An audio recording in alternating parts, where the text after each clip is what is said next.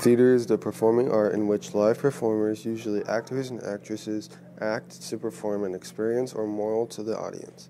Theater at WCHS has been active this year with their most recent play they performed, The Wizard Delivers. We talked to Tara Sorg to get a better look into theater and their recent play, The Wizard Delivers. So Theater Club essentially is a group that kids can get together. We get together twice or once every 2 weeks.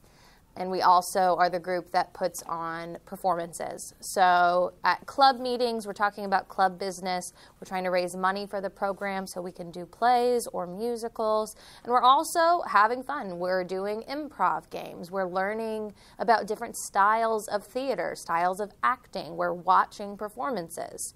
And then there's the component of performing the shows. So you don't have to be in the theater club to perform in the shows, but it definitely helps because it's your one-way ticket to all the information you need for auditions for plays and musicals. So things that we do. 1, we do plays. 2, we do musicals. 3, we do improv. We play improv games of all kinds. They're super fun. We have been trying to fundraise. We do some costuming. We work on, I recently taught some kids how to do some lighting, how to work with the lighting console in the auditorium. So it really is up to the students what they're interested in regards to theater, and if they have an interest in it, I'm happy to teach it.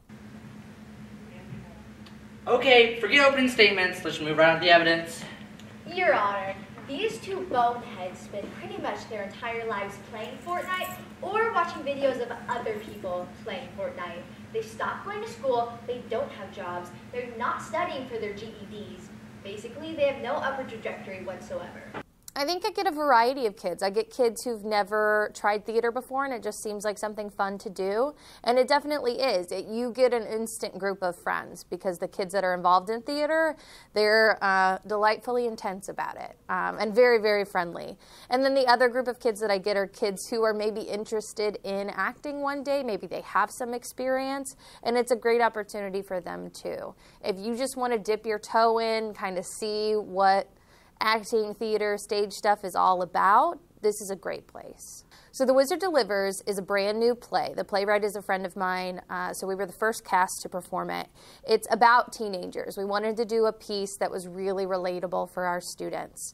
So the play revolves around a young woman, 19 years old, that everyone calls the Wizard. And they call her the Wizard because she allegedly gives really great advice.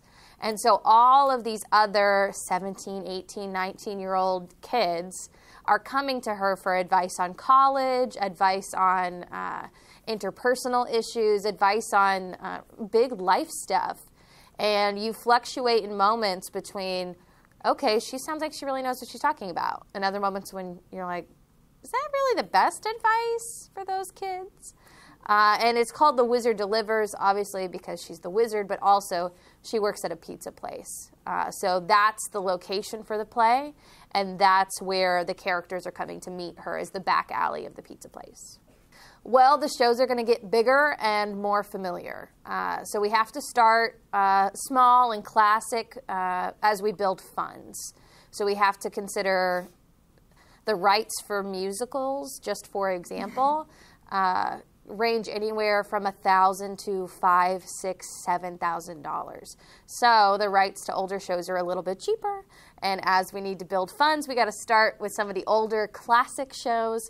But as we build up funds and build up an audience, we're going to move towards more cutting edge, newer productions, musicals and plays, some names that you'll really recognize. And we want to start getting in additional performance groups too. So I'm involved with an improv company.